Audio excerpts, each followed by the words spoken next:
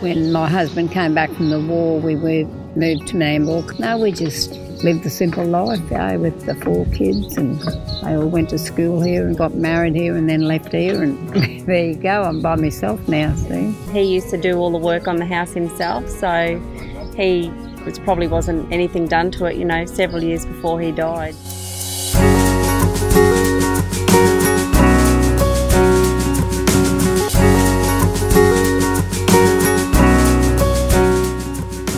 I just feel it's like a new house, So I think it's, you know, wonderful gesture, There's still a lot of good people around, isn't there?